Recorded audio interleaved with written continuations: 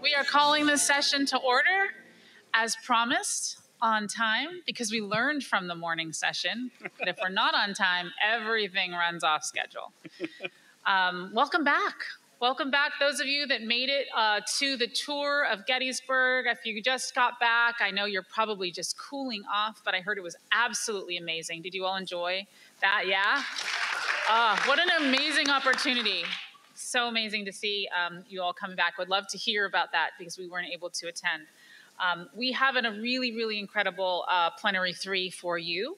But before we jump to that, just a really quick recap of Plenary 2, because we had such incredible conversations in our first group of breakouts.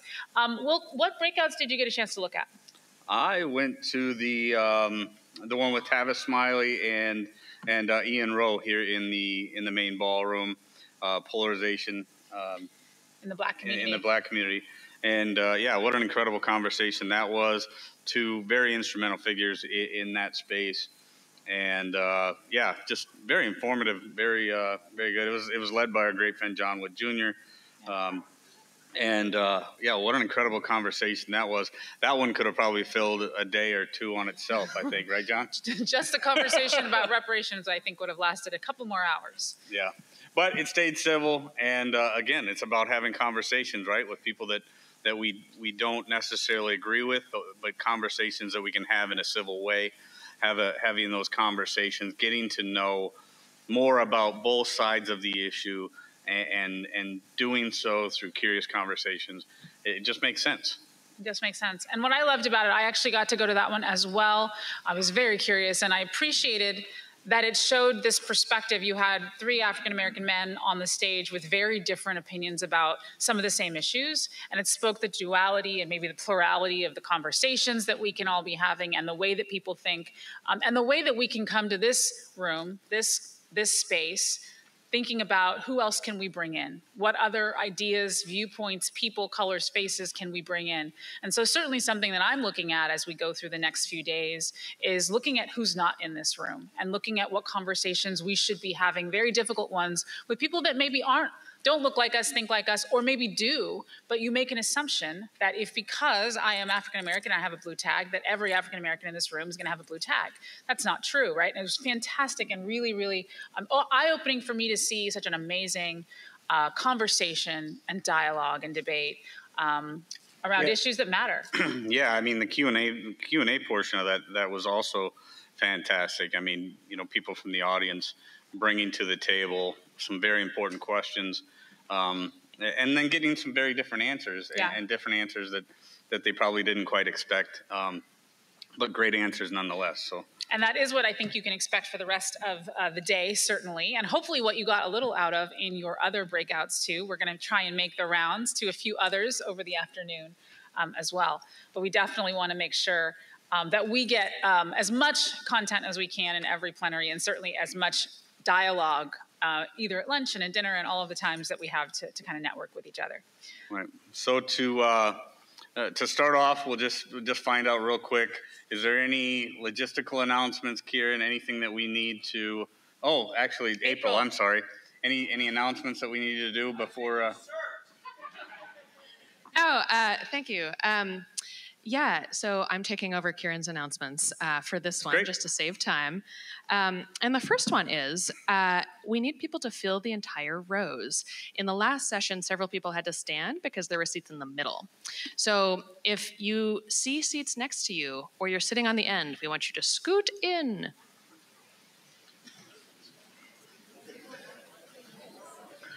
There are a lot of people still coming back from the dining room. This will really help them. Yes, this will be great for everybody who's late for lunch. I know you guys were the good ones. You were on time. Yes. But. Hey, one thing, April, that I noticed, the cards didn't get picked up. I don't know if people want to pass all the cards down to the end of the row. Okay, sorry. Thank you so much. All right. So I'm going to give you just a little overview. I know you're all meeting your new neighbors, but I just am going to make some announcements you might want to hear. It's your choice if you'd rather be lost, up to you. But so what will happen after this is we will go, it'll be like the last one in that I'll give you directions to the breakouts at the end. There will be people you can follow to the rooms. And so then after the breakouts, there will be from 4:15 to 6:15, there's a break where there are also some optional, what are called special gatherings in that time. There are a bunch of them advertised on Whova on the app. So check there if you're looking for something. And then after that, so dinner is at 6:15, and then the evening events will start at 7:30 sharp. And so you all are the people who managed to be on time. So I'm not actually worried about you guys. Really, you're just going to have to listen to me talk to the people who are not in the room. But just as a warning, we're going to start like actually at 7:30. So make sure you get to the dining hall at 6:15 and like try to eat so that you don't miss the first part of, for example, the play. And the locations for tonight are Wilk and Francis, you, and Francis Collins, who's here somewhere, will be moderated by Erica here. Maybe. Oh, maybe. Maybe. Amy. We may have our original Martha back. Oh, well, by Amy. We're hoping she's back. She's great. There will be a premiere debate, which anyone who wants to should come to. Actually, you should go to what's in your packet. Kieran will kill me if I don't say that, but I want you to come to the debate. Anyway, on whether America is the greatest country in the world, that will be in the atrium, which again is across the street in the dining hall building. And then there's the Fourscore memory play in the Klein Theater, which is all the way across campus. And so for that, probably the best thing to do is just stop by the info desk, if that's what you're supposed to go to make sure you know how to get there. I think that's all for now. Yes, cool. Great. Well, welcome to what should be an incredibly exciting plenary, because it captures one of the most exciting things happening in our movement right now, and that is the rise of Gen Z and the next generation. So yes, that, absolutely, yes. So I'd like to invite, actually, we'll start with the Bridge USA video. This is 3 minutes. It's one of the best videos I've ever seen. Enjoy.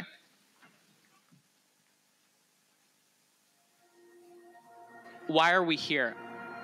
We are on the cutting edge of politics. We have 28% liberal students, we have 28% conservative students, and we have 44% independent/undecided folks. That is an insane statistic, because that is literally the division in the country, which is amazing. It's an ideologically representative sample. These types of gatherings don't exist. Bridging the gap between two major divides in this country. And who better to tackle that than the next generation of students? Conservative versus liberal versus authoritarian versus libertarian. I think there's a lot more opportunity for people to find that common ground than we realize in society today. We represent generations of change makers working toward the greatness of this nation that lies beneath the smokescreen of our most tumultuous conflicts and ugly scars. We are the new change makers, and it's our responsibility to finish the job of our predecessors.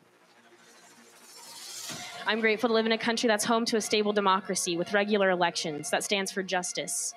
I believe a country's greatness is measured by how well it serves its citizens and provides them with opportunities for growth. How much of success is really opportunity-based, and how much of success comes from being able to have opportunities that not everyone else has? In and of ourselves, America is an echo chamber. We only listen to people who have our opinions. And the whole point of Bridge is to do the complete opposite of that.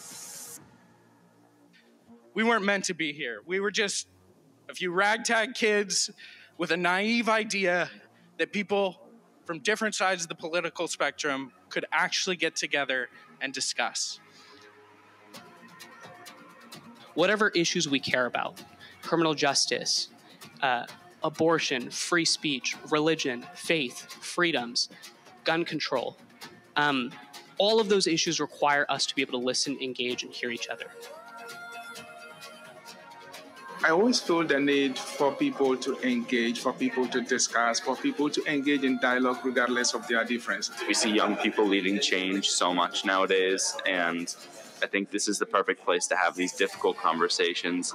This is how we get better at that. This is how we make our democracy better, and it's how we make our country better and a better place to live. It is about you. It is not about me. 50 chapters, we started with 5. We've got hundreds of thousands of dollars now ready to mobilize our movement. We started with like 10 in our first discussion. We were in 1 state, now we're in 22. All under the age of 25. It is possible. It is within you. All right. Yes, yes, yes. You're going to see some of those folks up here in just a few minutes. So, fun fact, approximately 1 in 10 people at this convention is a student. And yeah, I see you. Yes.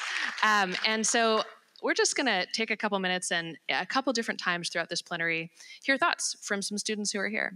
So Carson and Alethea, if you would come up, we'll start with you and grab a mic on your way.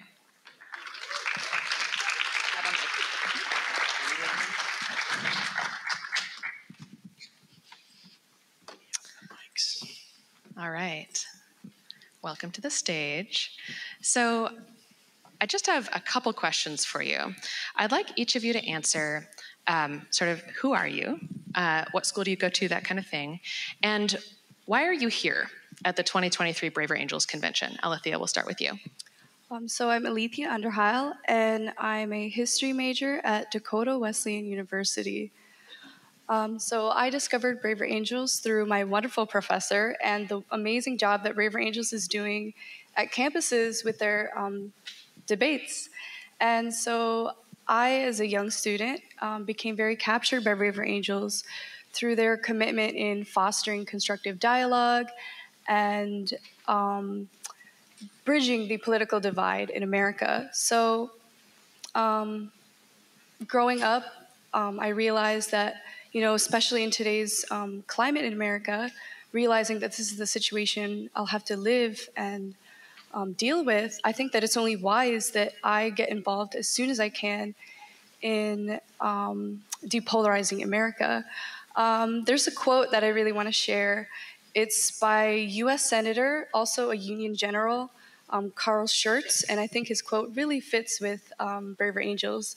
It's, my country, right or wrong, if right, to be kept right, if wrong, to be set right. So that's why I'm at this convention. All right, wonderful. Yeah.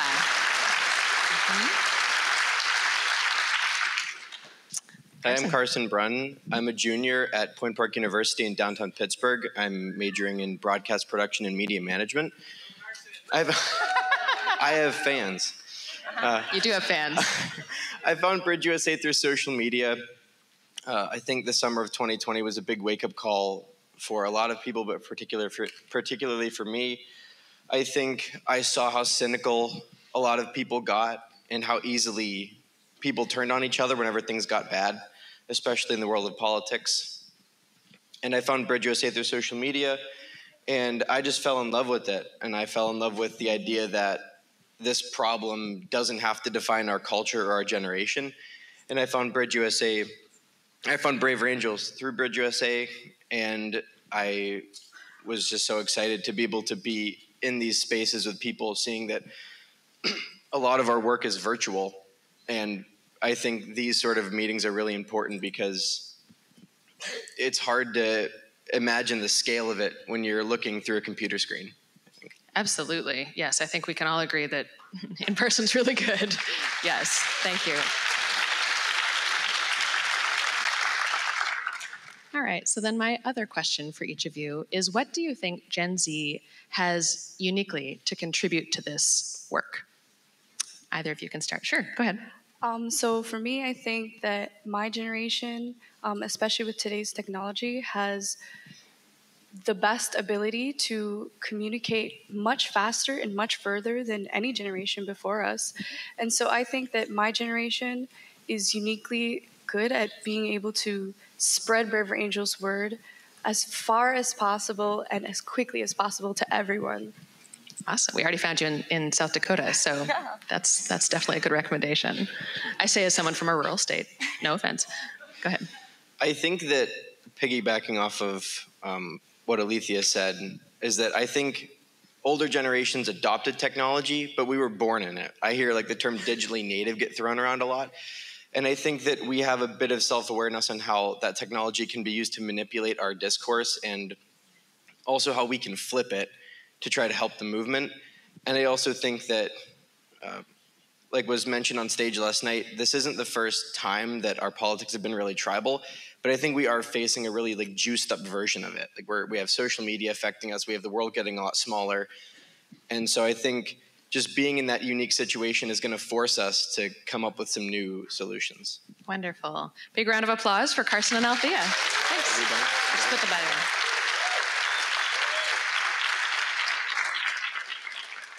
So you've been hearing the word Bridge USA, and for those of you who don't know who Bridge is, you're about to be very impressed. I'd like to invite to the stage Ross Irwin, the Chief Operating Officer of Bridge USA, yes, to tell you all about it. Hello, everyone. How are you doing? Good. It's a little warm, right? I'm a little sweaty, I gotta be honest. Anyone else a little warm? No, not yet. I got news for you. There was another convention that was pretty warm. Convention in the summer of 1787. And they wrote the document that still governs this country. We got AC, people. I think we can do this thing. In all seriousness, though, I just want to give a huge shout out to April, to the students coming up, and a huge round of applause for the Braver Angels team.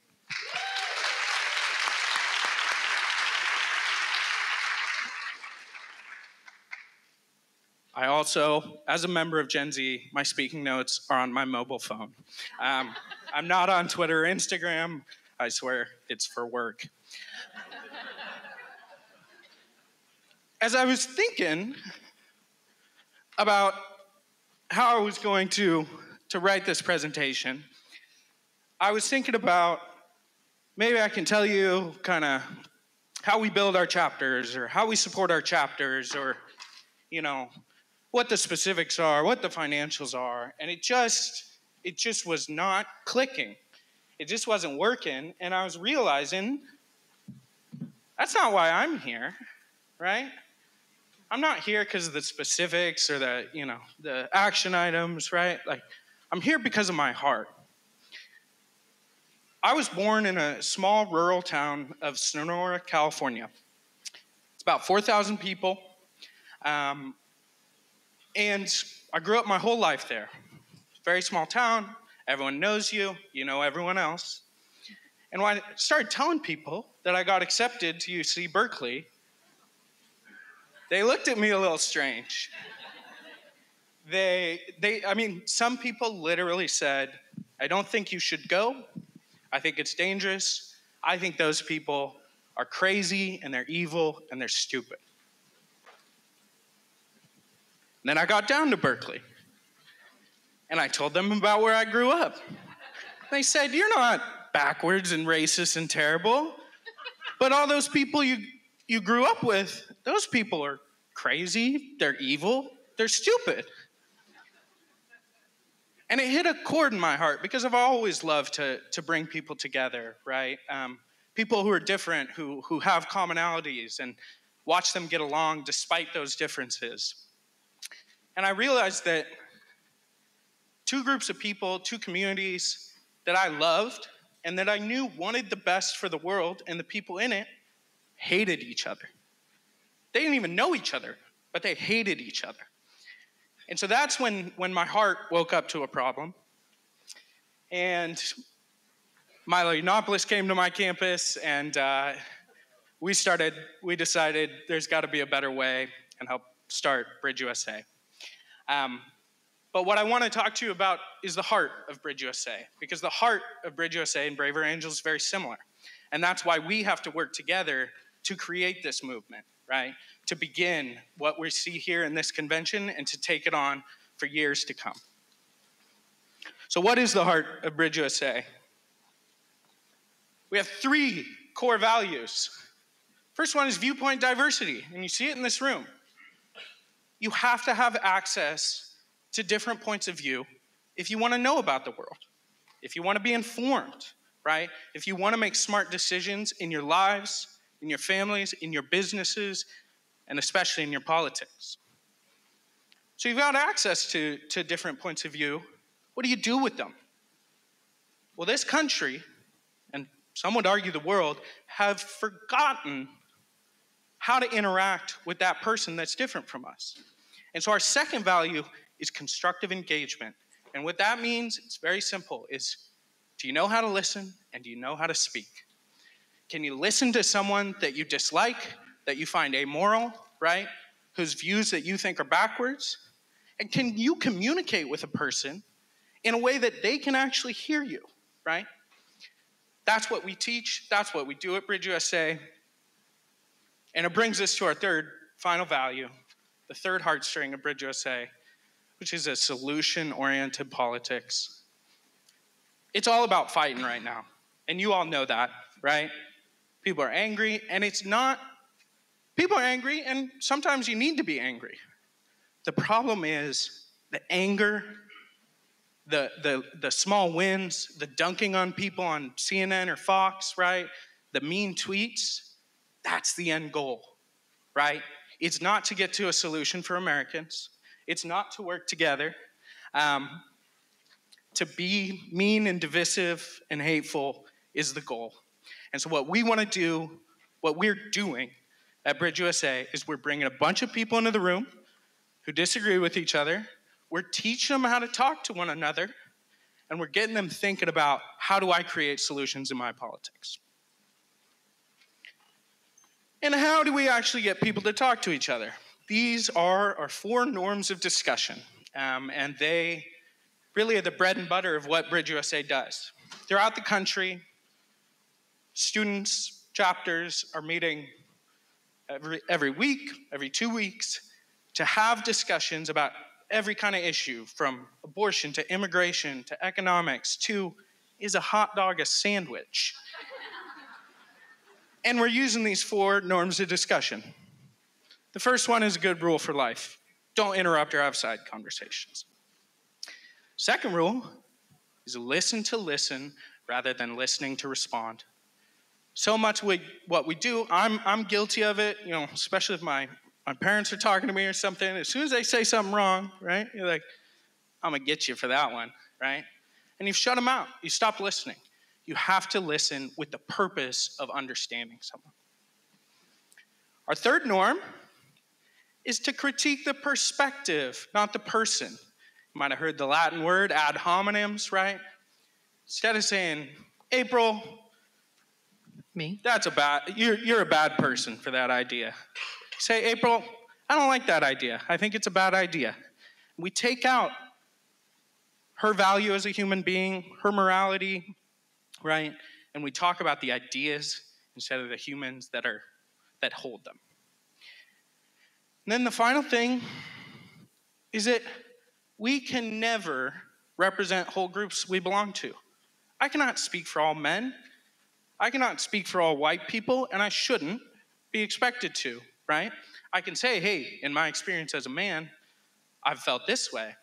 But we will never ascribe attributes of a group to an individual, and we will never expect them to speak for their entire group. That's it.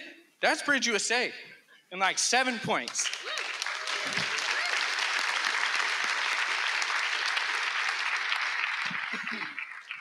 And it's working. It's resonating in the hearts of a lot of people, a shocking amount of people. When we started it, we thought, yeah, we'll throw together some discussions. And more people began to say, hey, I want that to happen. We're now at 50 high school chapters, 20 high school chapters, and since the video you just saw, 1 more state. We're actually in 23 states. It's working, we're growing quickly, and we want to get more students in, right? And what we want to do is we want to work with Braver Angels and all the amazing organizations in this room to create this movement together, right? To get more students in, to get more people into Braver Angels, to get more people in this all together. Because there are many people out there who don't know about what's going on in this room right now, and we need to get them here. So, to help grow this movement, very simple. If you are a student, please start a chapter. We can talk about it, and we will help you create these conversations at your campus. If you know a student, reach out to them. Send them our website, right? Send them to me. My email is irwin@bridgeusa.org. You can email all of me. But if you don't know a student, share, like, follow. I am a firm believer this movement has to be loud on social media. Increasingly, public opinion is being shaped and formed on social media. We have to be in that fight, right? So, like, retweet. Anyone here you see, hey, are you on Twitter? Are you on Instagram? Let's boost each other up, right? Let's create a network of people online who are fighting for a better way to converse, a better way to engage, a better way to argue. Just leave TikTok, Dawn. And if you don't have socials, you can't start a chapter, you can always financially support a chapter, which we would be super grateful for. But overall, I just want to say a big thank you to the Braver Angels team, and more importantly, to every single one of you here, because you took time out. You could be sitting at home, you could be watching TV, right? You could be kicking back. Instead, we're sitting here in a hot convention room thinking about what is the future of America. So let's do it. All right, very good. Thank you, Ross. Yes, excellent.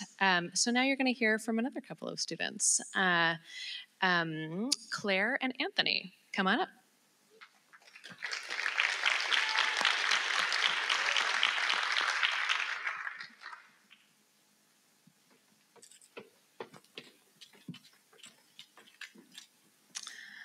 So same as last time, I have a couple questions for you. The first one is, so tell us who you are, and tell us what you're most proud of in this work. All right, I'm Claire Ashcraft. I go to Capital University in Ohio. I study philosophy and creative writing. And what I'm most proud of is the persistence that it takes to do this work. I first got into it because my dad and I were fighting about politics a lot. And I was a blue at the time, and my echo chamber in 2020 was telling me, change his mind or cut him off. He's racist. Those are your two options. But I knew he was a good person. I knew that wasn't true, and I wasn't going to do that. But I also wasn't going to be quiet about things I deeply believed in my own household. So I figured out there had to be another way. And through that persistence, I came to this movement. And then I went to college, and I saw it there too. We had a vaccine mandate in 2021, and the student newspaper tried to interview people who disagreed with it, and they wouldn't take interviews. They said, the students were saying, we're afraid of retaliation from the administration and from our peers. And I looked around and I was like, does no one else see a problem with this? We're in a place of inquiry, and people can't give genuine answers to questions. So I started my chapter of Bridge USA, and I'm at a very small school. And I won't sugarcoat it. There are days I make a really pretty PowerPoint and I put a lot of effort in and no one shows up to our meetings. It happens. But I can't stop because small schools don't deserve to get left behind just because they're not the Ivy League. Woo-hoo!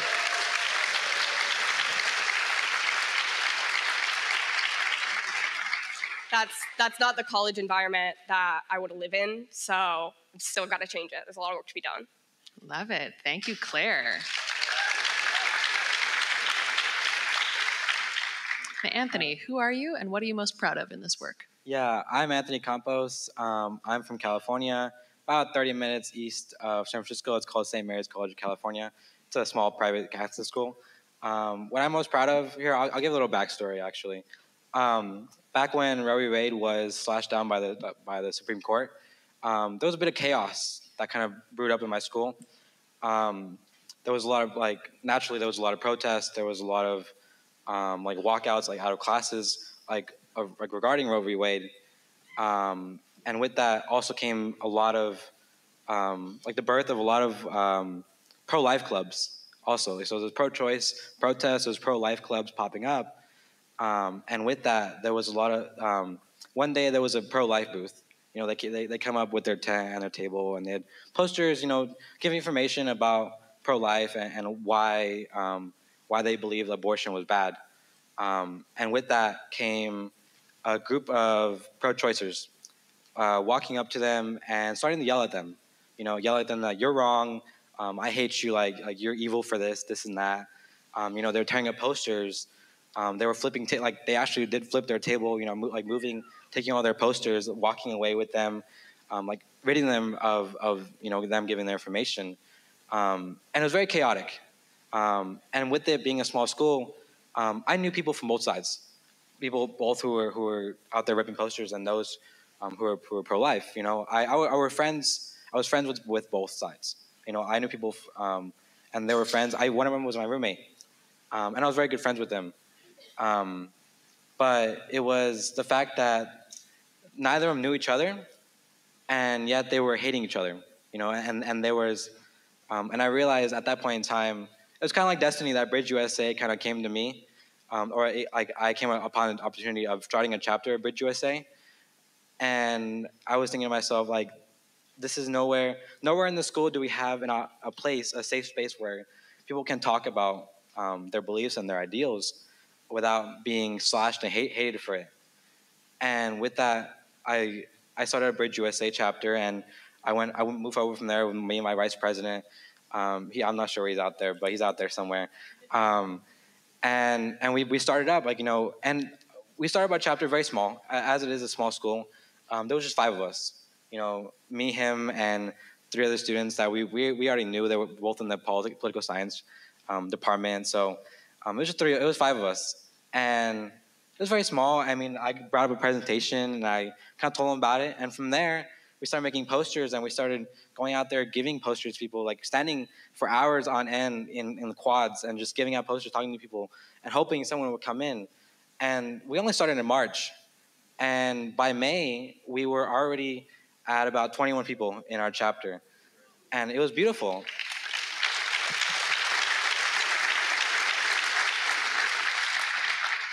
And it was fantastic because I saw people from the chaotic event of the pro-life booth.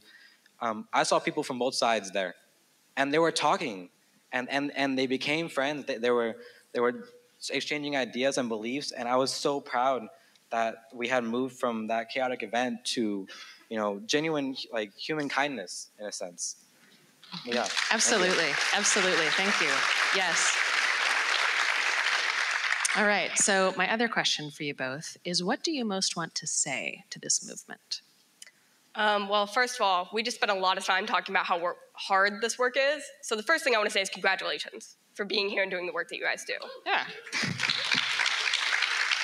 And the second thing is, I know you all know this because you've been in the room where it happens, but we're not sitting in rooms just talking and singing Kumbaya. We're not treating these issues like they don't matter just because we're friends after. It's precisely the opposite. It's because these issues matter so, so much that by talking to each other, that's how we get better ideas. We need institutions, higher education institutions, that are places of inquiry where students can ask questions and give genuine answers, because that's our future and that's how we create change in this country, right? So through doing organizations like this and talking with each other, that's how we get the change we need to see rather than doing the opposite. Awesome. Real quick, can I repeat the question? Yeah. What would you most like to say to this movement? I definitely say we're not politicians. We're not, higher powered authorities. We're normal people. We're out here doing action. I'm just a normal student at college. We're workers in different careers and different paths, and we're out here making a difference. I think more than what millions could do in years, and I'm thankful for that. Wonderful. Thank you so much. Thank you.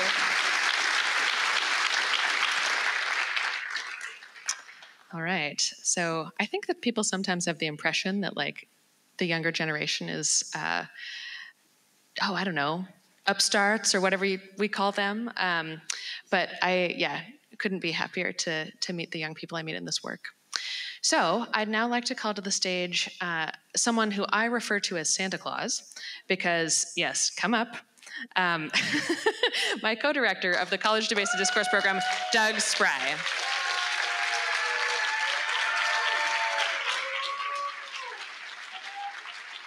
And I call him Santa Claus because he technically doesn't work for Braver Angels. Technically, he works for the American Council of Trustees and Alumni. But he is the gift that keeps on giving. Our program would not be half of what it is without him. And so, yeah, Doug Spry, everybody. He's going to tell us about College Debates and Discourse with Braver Angels.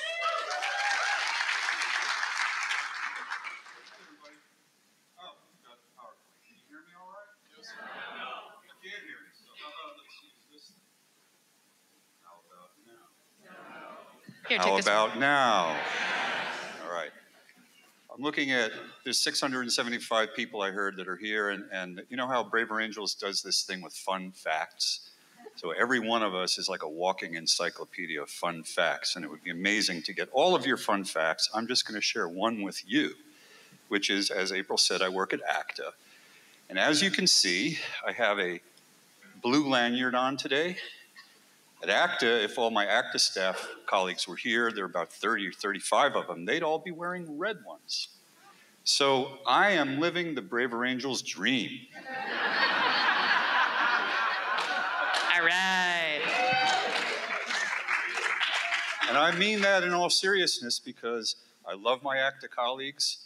We're very close, and it's been the gift of my life to be somehow mysteriously entered into this process of developing a program with April and Manu and Ross and Bridge USA and my ACTA colleagues. So what I want to show you now for the next couple of minutes, I'm going to show you something that usually takes 30, 45 minutes at least, and I'm going to fly through it really quickly because this is a plenary and I don't want to bog you down with too much information. But basically, our program was born in ACTA's conference room when Jonathan Rauch and David Blankenhorn made visits to us and started talking about what then was called Better Angels. Remember that? I immediately wanted to get involved personally, just for the same reasons a lot of you wanted to get involved and have gotten involved. So that's where it started for me. But fast forward, somehow miraculously, we had 5 years later a full-blown alliance between ACTA, Braver Angels, and Bridge USA, and we're ideal partners together, and we forged something called the Campus Debates and Discourse Alliance. And 5 years into it, I think last week we did 2 more debates at TFAS, right? So it's 182 debates, campus and classrooms, 6,000 students that we know, but there's many more that we haven't been able to count, and there's close to 80 institutions, and more are signing up every week. So the range of universities is really a whole footprint of America, American higher ed, and come to our website, you'll see all of them. And the little blue circles, sorry, they're blue, but they really mean our presence across the country is expanding. We've got some new presence in Utah and the Rockies, which is nice. And there's going to be more circles on that map as we go forward, okay? So, what happened there? Okay, what are Braver Angels debates? I think you all know what they are. I hope you are, but to me, they're sacred. They're transformational. April is the architect of it, and I learned it years ago at the first Braver Angels convention I went to in 2018, and it just changed my life. And they're ideal for college students. College students love them. They learn the parliamentary style in a few minutes. They jump in, and they're very, very immersive.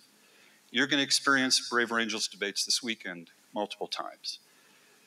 So one of the chief pieces of our success in growing the program is giving ownership to students as much as we can. What do they want their debates to be about? How can we organize? Can we get some of them to stand up as opening speakers, et cetera?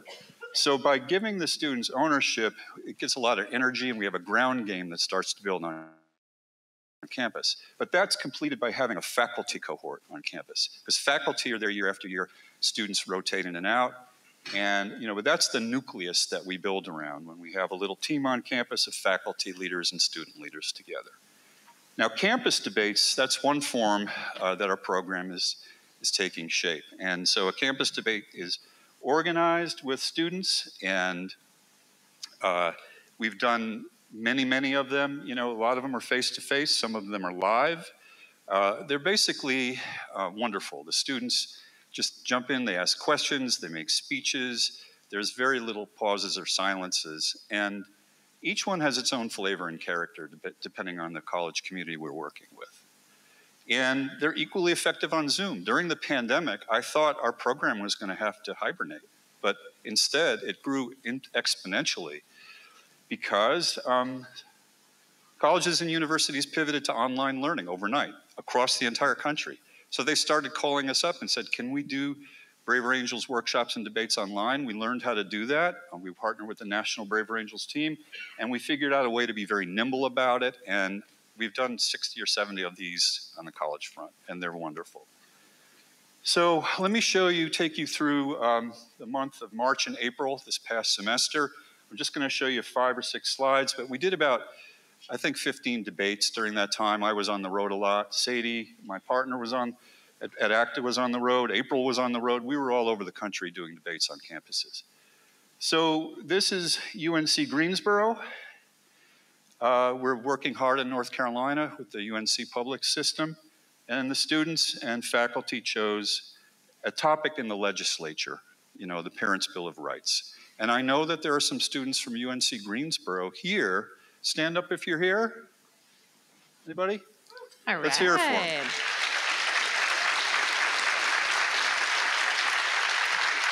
This is one of those, thank you very much. This is one of those miraculous things, just meeting students that I met in March, and some of them got up to speak. They brought your child with you. It was an incredible debate. Next slide.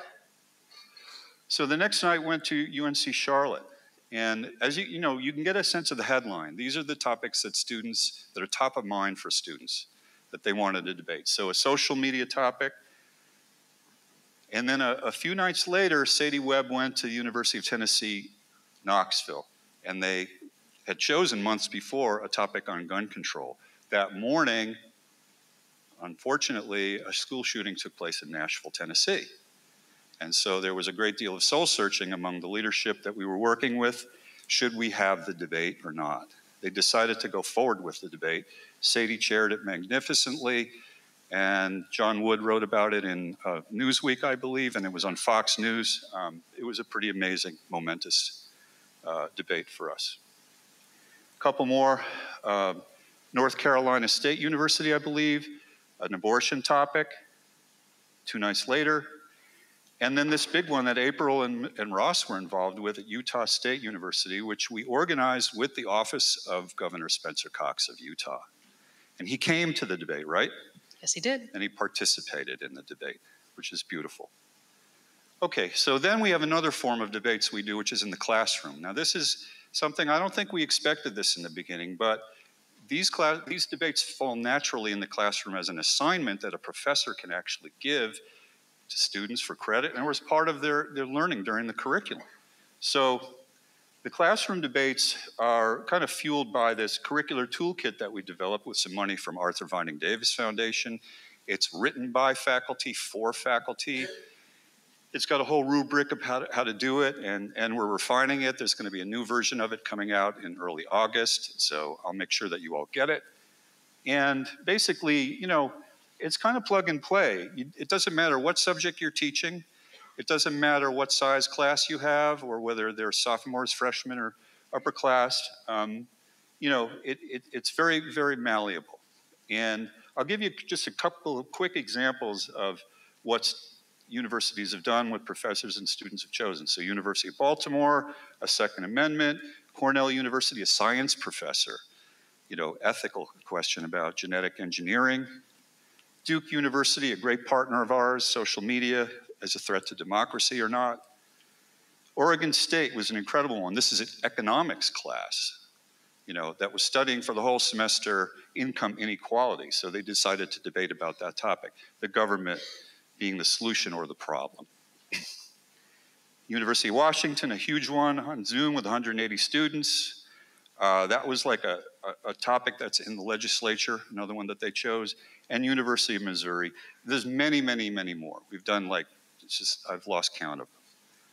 Right, so another thing that's happened that we didn't expect, we got asked to kind of get involved with freshman orientation.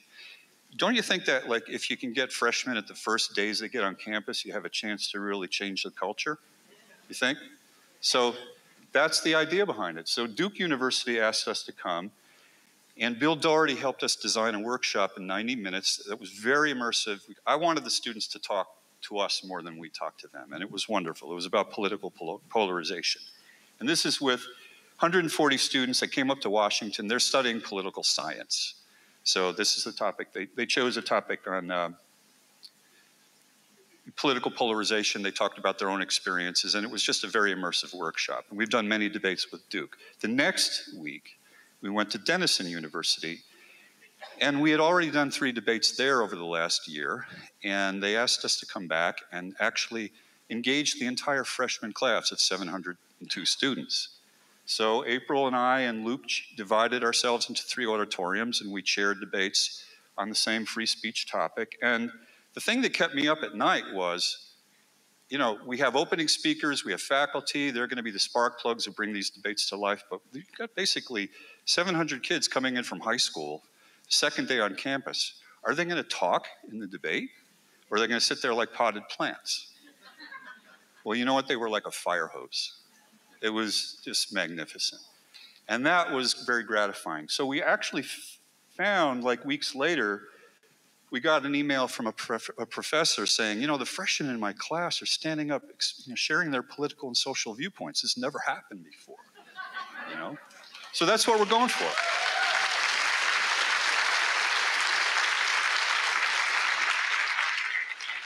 Now, I'll add, with regard to Denison, what's happening, they've asked us to come back and do freshman orientation again, but this time they're asking us to train them to do it themselves. So instead of 4 of us going out there, maybe 1 of us, we're going to train them. So I call that freshman orientation 2.0 at Denison. Okay, I'm almost done here. So in order to grow, we're growing so fast, colleges are calling us all the time, our footprint is expanding. We have to, increase our staff to the extent that funding allows us to do that. We're training as many young people and faculty to chair debates. So we created an online training course. April is a star of it in many videos. I forced her into a video studio all day in front of a green screen, and she did incredible work. And so it's only an hour long. It's fun. It's engaging. Anyone is allowed to take it. But as far as a college debates program, we're trying to be kind of selective, and we're giving some personal touch and coaching, because we really want to maintain the quality and the integrity of the college program as it expands. All right, I'm almost done here. So we're foundationally funded. We've gotten in the last couple of years $2 million in funding from various foundations, and the big fish is the John Templeton Foundation, which gave us $1.2 million to basically do 2 things. Research the effects of Braver Angels debates on students, and also to see if we could somehow build communities of practice. That's the Templeton word for it. I call them hubs of discourse, whatever you want to call it. It's basically something sustainable as a presence on college campuses. And so there's that slide. So Professor Lindsay Hoffman is here, and she's going to be introduced to you, I think, in a moment, but she's leading our research from the University of Delaware, thank goodness. And, for the next year and a half, we're going to be working very deeply with these 10 institutions while we're growing the program around it. All right, so that's it for me, and thank you very much. All right.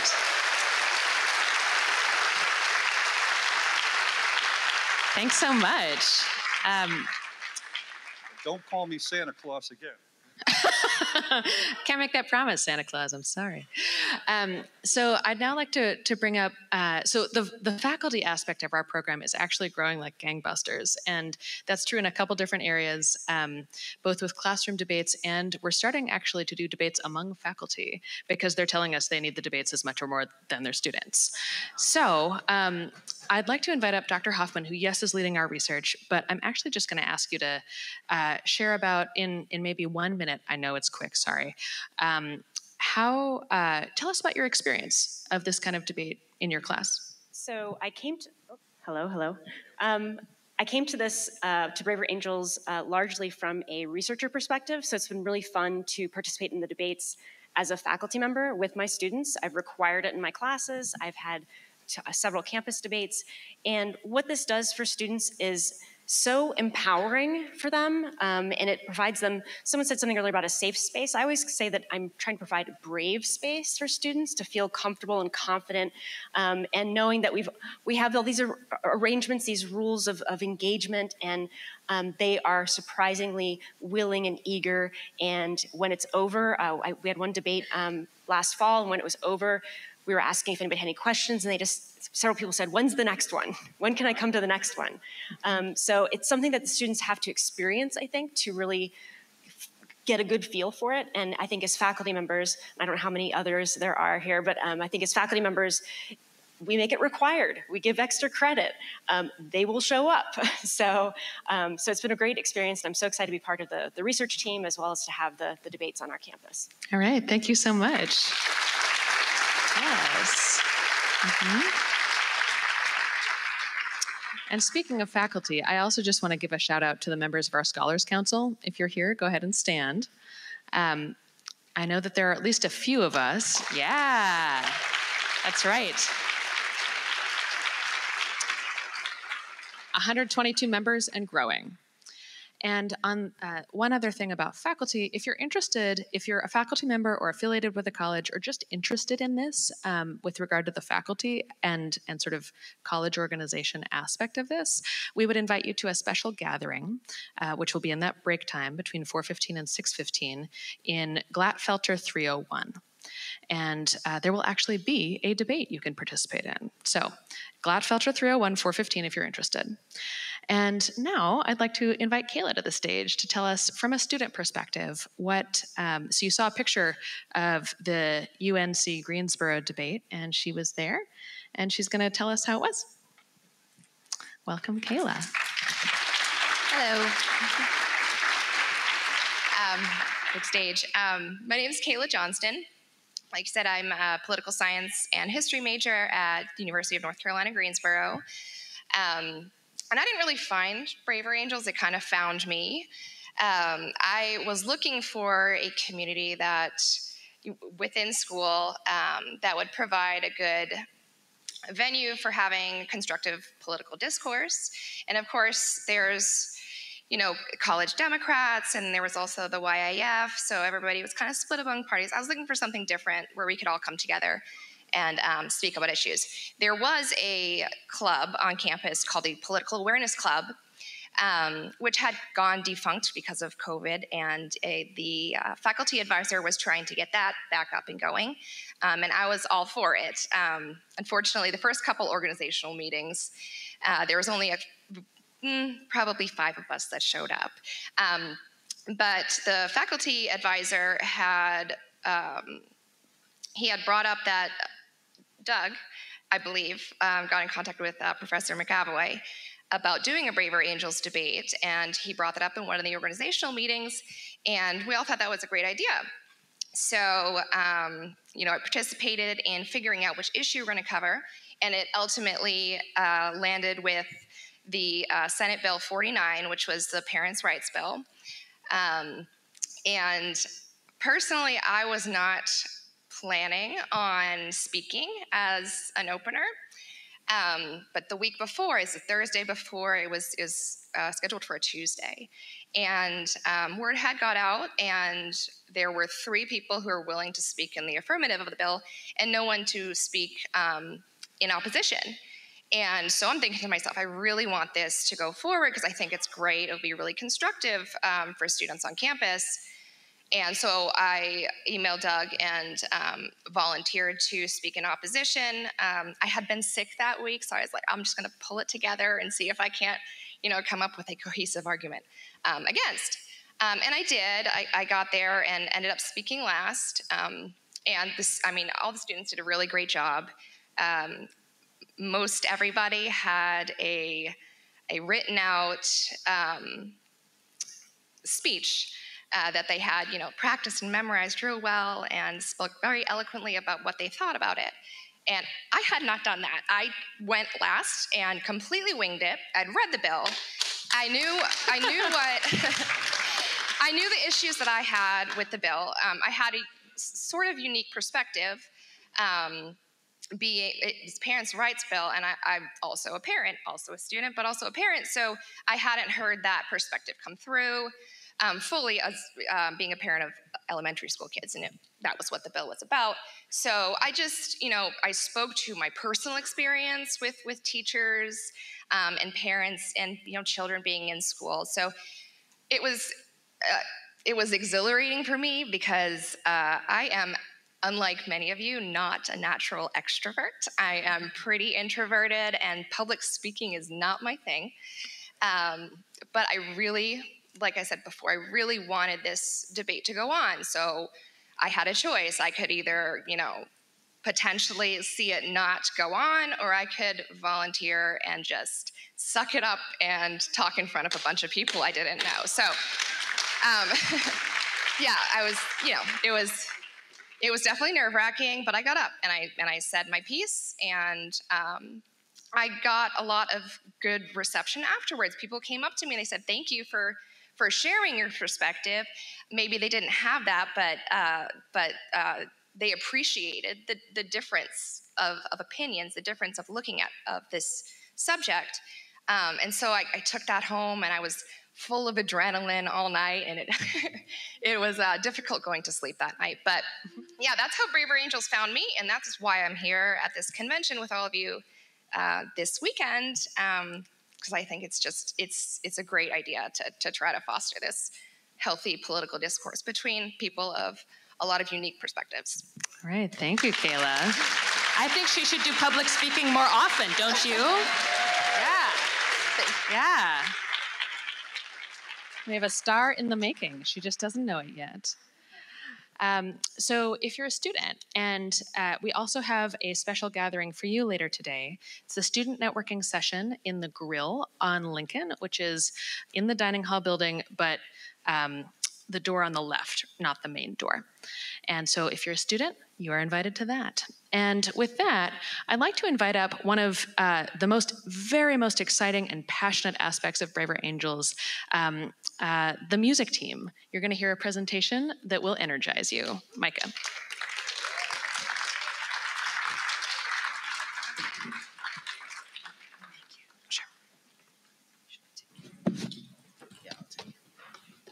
Hello. This is so exciting to see everybody. I am excited to be here with Cameron and Eric and John and Cynthia, who spent much time on the music team as well. You may have two questions. You may say, "Oh, I didn't know we had a music team." Or you may be saying, "Why do we have a music team?" And I'm hopeful that by the end of our brief presentation that and by the end of the convention for sure, that we will have answered both of your questions.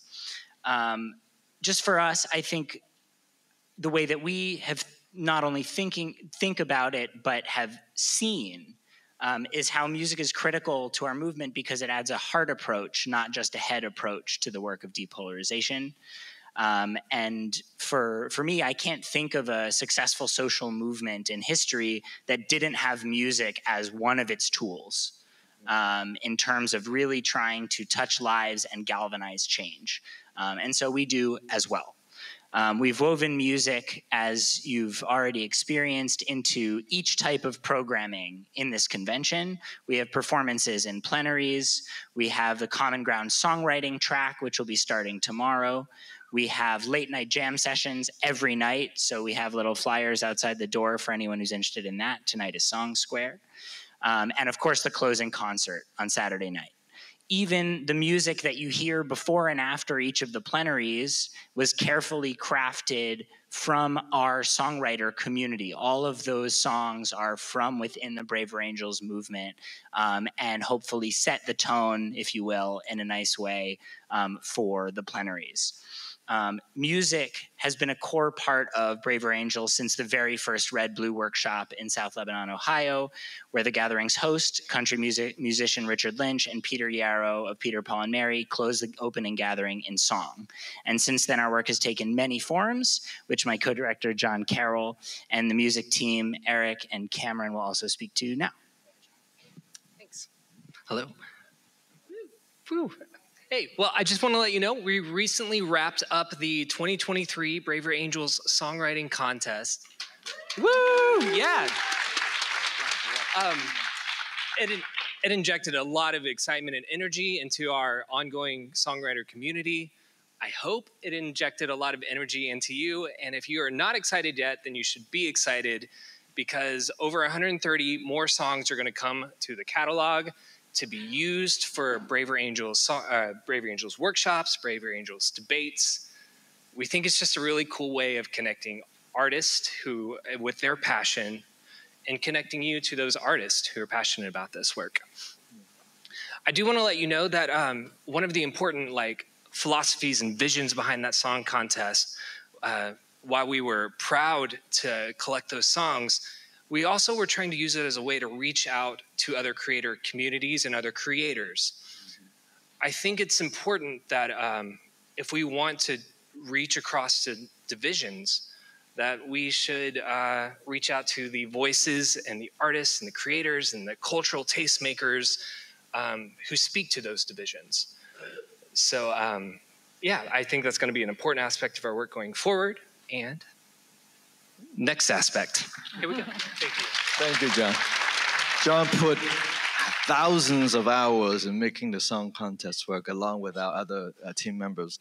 So one of our dreams is to further develop and nurture a community of musicians and songwriters who support the mission of Braver Angels to depolarize America through our artistry in our local communities, in the internet, and across the nation.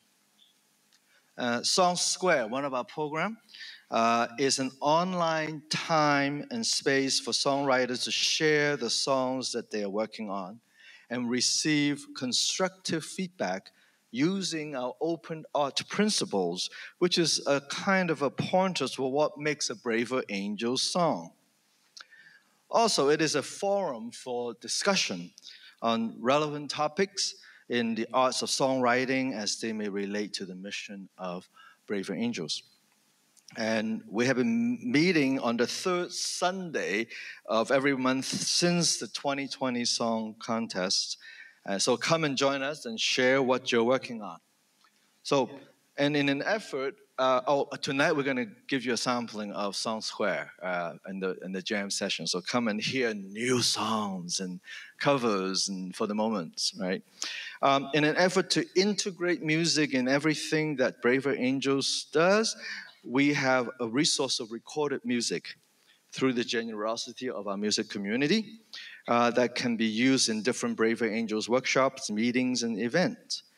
And sometimes we invite musicians to share live or online or in person in these events and programs. So growing and expanding our Braver Angels music community is essential to support the ever-growing Braver Angels movement. And if you want to listen to those songs, go to the networking room in the gym. I hope it's open by now. And at our table, which has not been set up yet because I couldn't get in, there's a QR code, giant QR code. You take a picture of it, that will take you to all the Braver Angel songs from the contest. Go and listen. I'm here to talk about another piece of Braver Angels music that you can also learn more about at our tables over in the gym later. And that is the Kenosha Shindig, which happened for the first time last summer, 2022. First meeting in person for all these folks up here, the Braver Angels music team. And it was in my hometown of Kenosha, Wisconsin. You may remember our period of being in the news. I am not a millennial and I need this paper. My phone just lost the text. Okay. I need this paper. Okay. So, after the violence in Kenosha, we took that opportunity to have a common ground workshop with Reds and Blues who didn't already know each other in Kenosha, Wisconsin. And the topic was how best to rebuild the damage in uptown Kenosha. And after the Common Ground workshop, we took those points of agreement that come out of the workshop and we went directly, after sharing a meal together, we went directly into a songwriting lab based on that common experience. And we wrote 2 new original songs with the help of these songwriter leaders, turning the participants in that Common Ground workshop, who weren't musicians at all, but we turned them into songwriters in that collaborative process. And then they performed with, again, the help of the musicians, in a concert the next night. And we'd like to export that model. So if that started wheels turning in your head, we would like to know about it. Everybody who witnessed any part of the 3-day Kenosha Shindig left wanting more of it. And music was not just a metaphor for crossing boundaries, it was also a tool for crossing boundaries and strengthening community.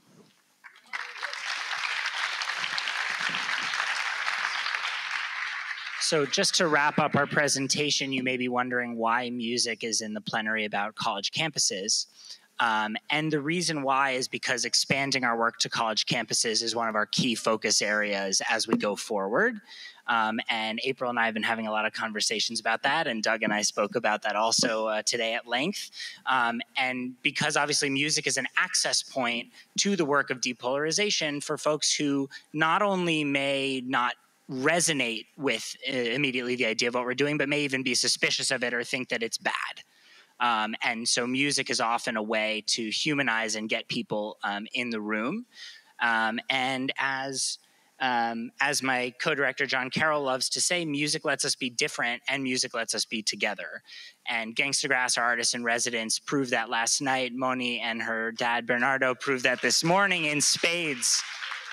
And I think it's that duality of individuality and also of unity across beliefs, backgrounds, and generations that we must hold if we're to build a successful movement, and music can let us do that. So we now have the chance to have a brief performance with experiencing the magic of Ben Karen's song, who's one of the honorees from our song contest this year, and he will lead us all in his song, Together We Will Rise.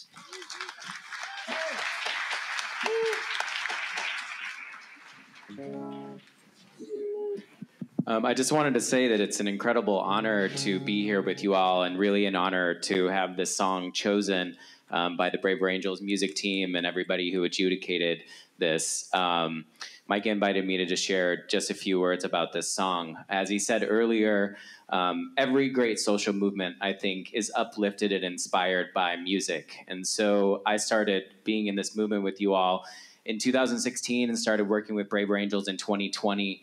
And this song was really born from and inspired by the work that we all do together. And my hope in writing it and my hope in performing it is that it can not only be a contemplation of what's at stake for us, but also a call to action to really rise to the occasion, which is a common theme that I've been hearing all morning. And so if you start to catch on to the chorus, but please do sing along with us, because that's really what it's meant to be. And the song is called Together We Will Rise.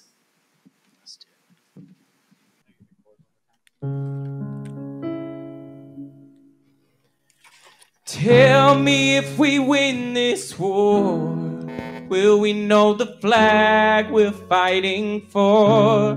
Will we know the cost and whose reward will we?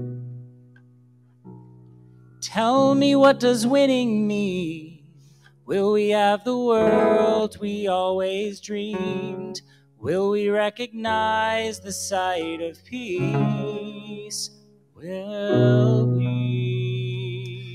And I know we're not the sins of our fathers,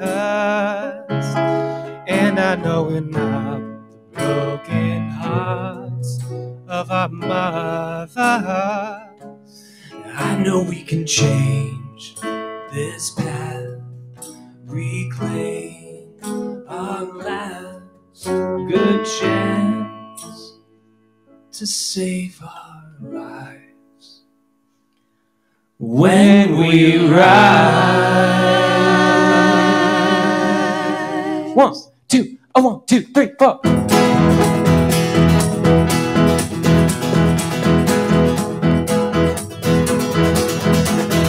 Calling your angels, the moment has come.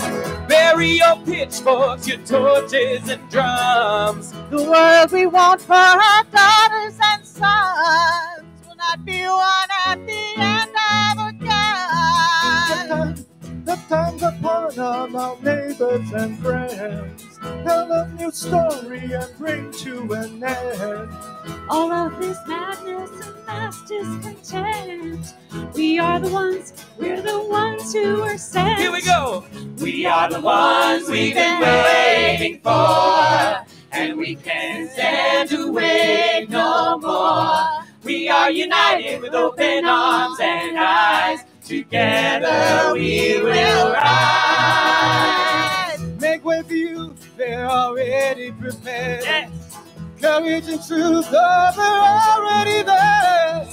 Answered within them will soon come to bear, for all they need is to be made aware. It's time to move and it's time for rebirth.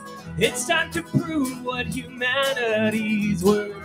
Those who were lost now will be seated first, for they're the ones who'll inherit the earth. We are the ones we've been waiting for, and we can't stand to wait no more. We are united with open arms and eyes. Together we will rise. Break it down, break it down. We will not ask for permission. We are the answer that's given. We are the ones who were written. We are the hope of the living. We are the ones we've been waiting for, and we can't stand to wait no more. We are united with open arms and eyes. Together we will rise. Sing with us, come on. We are the ones we've been waiting for, and we can't stand to wait no more. We are united with open arms and eyes. Together we will rise.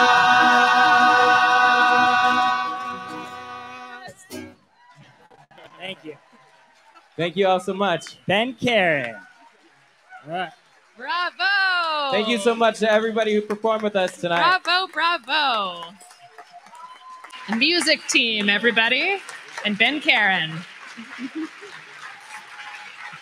All right. Thank you for that. I literally have goosebumps right now. Thank you. So last but not least, I'd like to introduce you to a very special individual. You saw him at the beginning on the screen. You will see him, I think, for the rest of your lives. His name is Manu Meal. He's the CEO and president of Bridge USA.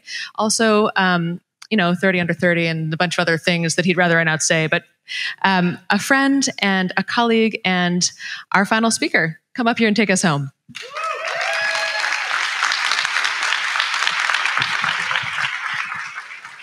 So, April, it's only fitting that you put me right after a song and right before everybody starts walking. This is a tough position. Look, let's give a huge, huge round of applause for people that don't sing for the job, but sing for the passion. I mean, my God. I have to also tell you, I was nervous getting up here because I was with Wilk yesterday and I tripped over the wires already once. And so I've already won this. Look, I have so much gratitude. Right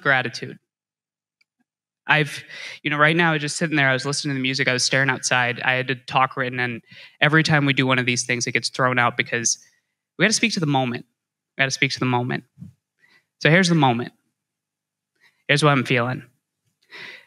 David Blankenhorn, when I first met him through April Lawson and then through Luke and through John Wood, he had a quote, and some of the people that are here working for this work know this quote very well. It says, and it's in the booklet, which is that one movement can't change the country. One organization can't change the country. A movement can. A movement can. We've got organizations like Starts With Us. We've got Listen First. We've got Braver Angels. We've got young people. We've got old people. We've got people all over. They're all represented here. And when April approached me to close this out right after the music, she was like, want to talk about what actually gets us going? What motivates us? What drives us? David opened yesterday with, are we ready? We're ready. It's not even a question. We are ready. I approached this talk with the discipline that a college student approaches every paper with, which is I started yesterday morning. On my march from the Best Western to Gettysburg College, 12 p.m., 85 degrees, hot, humid. But to Ross's point, walking to an AC room, 2 questions on my mind, and then I'm going to let you go. I want you to come on a journey with me. 2 questions. First question on my mind. Why have this last 45 minutes to an hour? I mean, every minute you've got here is precious. Why spend time thinking about an intergenerational movement? That's a task. That's an aspiration. That's a really tough thing. Is it even necessary? Is it even necessary? I mean, young people don't vote to those degrees. They're not in office to that extent. Older folks are, as young people would say, stuck in their ideas. Everybody's got their flaws. What's the point of an intergenerational movement? And the second question, and this is the more important one in my mind, this is one that we need everybody here helping us solve. How do we get this movement to resonate in the hearts of the folks not here, but out there? That's the linchpin. That's the linchpin. So, why young people? 1960, 4 college freshmen from the North Carolina Agricultural and Technical Institute went to their local F.W. Woolworth store and sat on lunch counters. 1964, Mario Savio, UC Berkeley, stood in front of the Free Speech Movement Cafe talking about the necessity for dialogue and discourse, the necessity of human dignity, human values. 2015, a 15-year-old Swedish girl stood outside her parliament, demanded action. Greta Thunberg. Doesn't matter what you think about these people, their ideas, the beliefs they stood for. The fact is that in each of these examples, young people hold tremendous cultural power, while older folks hold tremendous material power. What if we combine the two? What if we combine the two? What if we combined the wisdom of the quote-unquote old with the curiosity of the quote-unquote young? You know what I'm about to do with you right now? We're going to take out those labels for a quick second. Robert F. Kennedy, 2 weeks before he got assassinated, had a quote. Youth is not a time of life, it's a stage of mind. There's a lot of young old people out there. There's a lot of old young people. This is one generation. This is one generation. You feel this. Everybody's curious. Everybody's energized. Everybody's got thoughts. Everybody's got ideas. So now the second question. What was my second question? How do we get this? I heard it. Resonate. Resonate. Resonate not with the hearts of the people here, but the people out there. Ross Irwin talked about this. Claire Ashcraft, Kayla, Anthony, Carson. This is a move. How do we get this to resonate out there? So when we think about this work, we often get the critiques. Let's take the flack, and then we're going to wrap this up. Let's take the flack. What are people telling you out there in the communities? This does not resolve issues. This doesn't solve problems. As I think it was Kayla said, it's kumbaya, all of us sitting around. Might have been Claire. It's us sitting around in circles, just having dialogues for the sake of having dialogues. It's for the privileged. It's for the folks that can afford to have the conversation while those out there suffer the brutality of real oppression. But let's meet them where they are. Let's meet people where they are. I was one of those people whose hearts was not here. In fact, it was nowhere to be found. I was a pre-med student. My mom's still confused. I was just with her 48 hours. Just right now, she texted each other, "What are you up to?"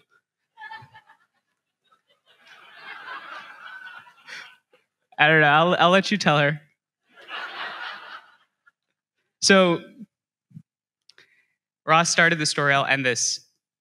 February 1st, 2017. Again, my heart was not here, it was out there. 2017. In fact, again, as I said, I didn't care about politics, democracy. I was, my parents immigrated to the United States. I was born in New Jersey, then I lived in India for some time. I came back here, moved around a bunch.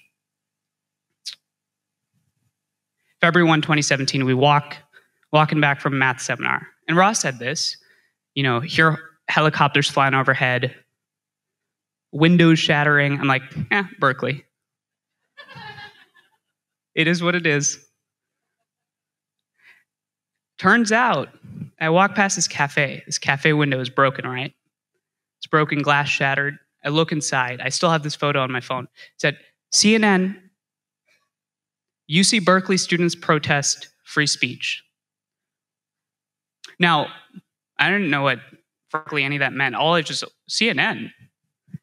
And then the television crew filming that was sitting right next to me. And in that moment, I became not a spectator, but a participant. Next day, me and some random people, as Ross said, got together, we created a space for dialogue, just like you're doing here at Braver Angels, because our heart is in the place.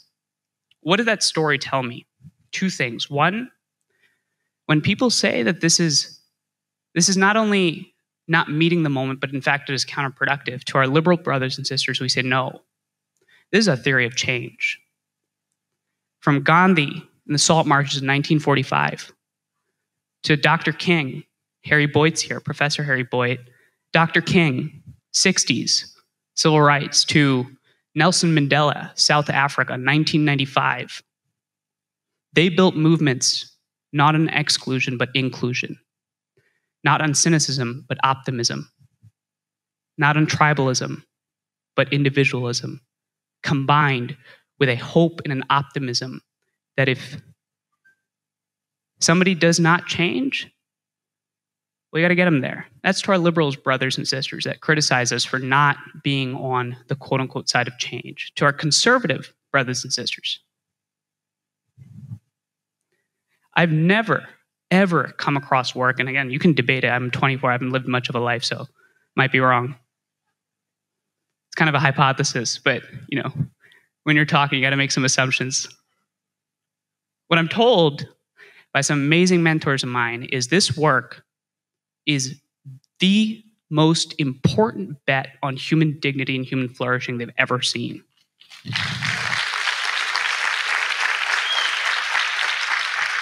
In the last session, John Wood Jr., someone who will rightfully take us home with the convention, said in conversation with Travis Smiley, I think was the name. Tavis.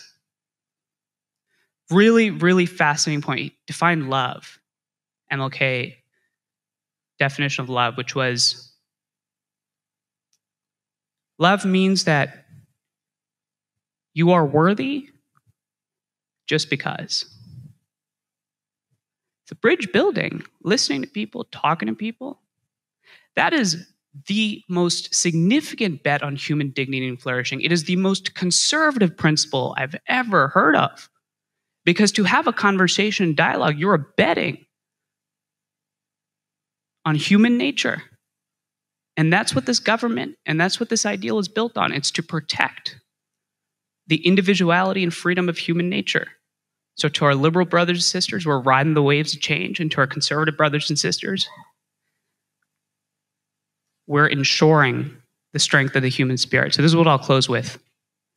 The conflict entrepreneurs, the divisive people, the people that are out there that are getting the clicks, that are getting the media, the people that are going to throw hate our way, they're going to throw toxicity our way, they're going to say you stand in the way of change, or you stand in the way of conservative principles or liberal principles, or you stand in the way, in the opposition of whatever they aspire for.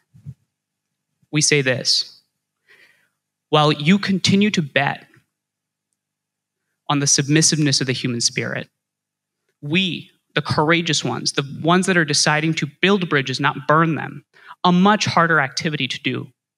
We are going to bet on the strength of the human spirit, and not just that, but we are going to empower the braver angels of your nature, because that is the only way we build the world that we all need. Let's get to breakouts. Thank you very much.